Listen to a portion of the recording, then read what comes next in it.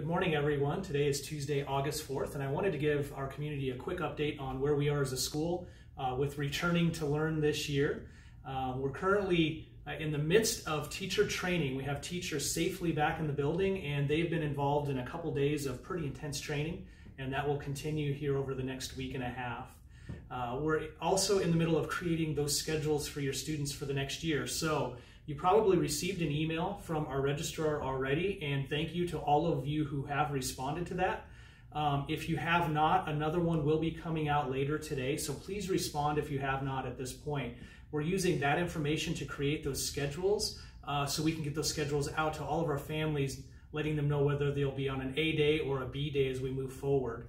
And to all of you who have let us know that you're going to be online to start the year, thank you for that. We're planning right now for those orientation days, and we're excited to get our students back in the building, get everybody oriented, and we continue to watch the situation with the pandemic and what's happening around us. But at this time, we're moving full steam ahead to get to orientation, getting our teachers trained, and to get ready to invite our students back in. So I hope everybody's staying safe and enjoying what's left of the summer, and we look forward to seeing you soon.